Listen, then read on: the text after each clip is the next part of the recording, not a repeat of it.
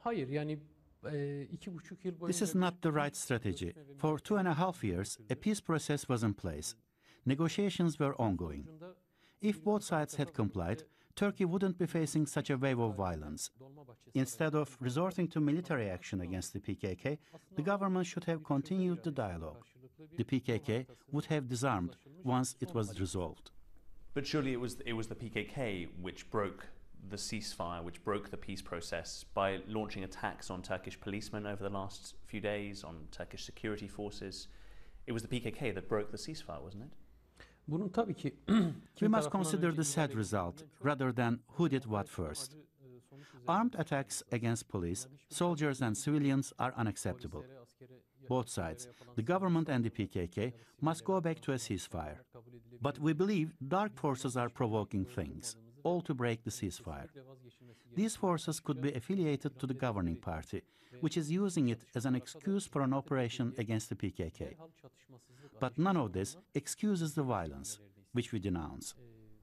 What do you believe Turkey's aim is in these airstrikes? Is Turkey going after so-called Islamic State, or is it just using that as a cover for going after the real enemy, which is the PKK?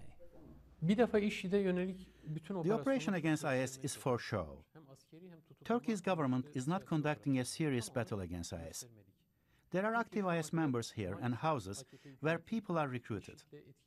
Under the impression of battling IS, Kurdish forces are being targeted.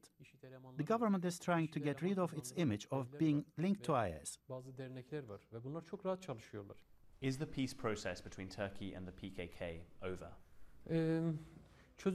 The peace process has hit a serious obstacle, but we shouldn't say it's over or there won't be further talks. It can stall, it can be interrupted, but we should keep our faith in peace. We can't let go of that. There is now this project underway to create a safe zone in northern Syria near the Turkish border, free of IS militants. Do you welcome that? And what do you think the government's real aim is in creating that buffer zone?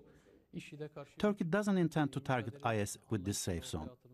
The Turkish government was seriously disturbed by Kurds trying to create an autonomous state in Syria.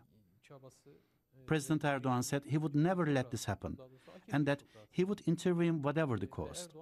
So the safe zone is intended to stop the Kurds, not IS.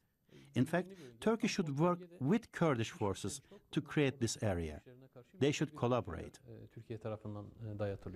What is your message to Kurds in Turkey at the moment? Kurds in Turkey have given a strong message that we want to live together peacefully in Turkey. But we want freedom and democracy too. The government should respond to this positively.